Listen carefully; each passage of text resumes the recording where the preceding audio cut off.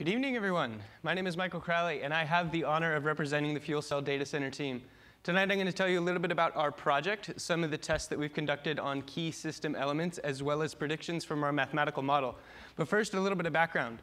So as we progress into our technological era, we store a wealth of information in data centers, which require tremendous amounts of energy.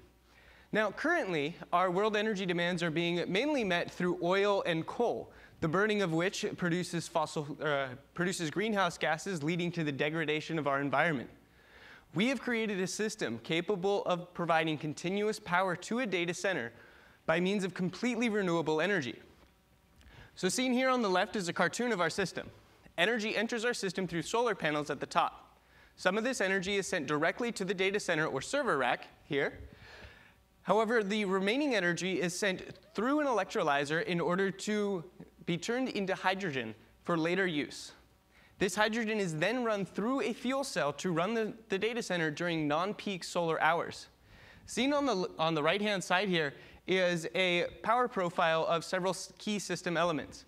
The data center, modeled in yellow, is a constant load, so it has a straight line. Our irregular solar energy is seen by this jagged blue line here, while the gray area between these two curves represents the energy that we send to our electrolyzer. So speaking of our electrolyzer, we ran dynamic cycling tests on our electrolyzer early in our course. So our electrolyzer was hooked up to a solar array, and the irregular solar energy produces an irregular volume flow rate of hydrogen out of the electrolyzer, seen here in this blue line. So the irregular hydrogen flow rate actually gives us a rather linear increase in pressure, seen here in orange. This is desirable as it simplifies some of the controls in our model of our overall system.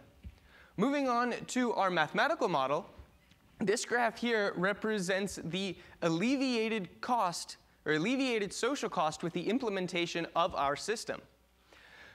Previous data indicates that with a solar array size of 400 square meters and a hydrogen tank size of 6.3 kilograms, we can achieve 100% renewability.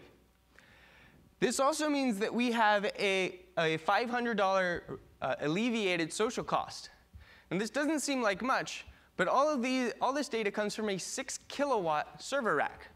Now just imagine your typical 100 megawatt data center. So our team has a lot that we'd like to talk with you about.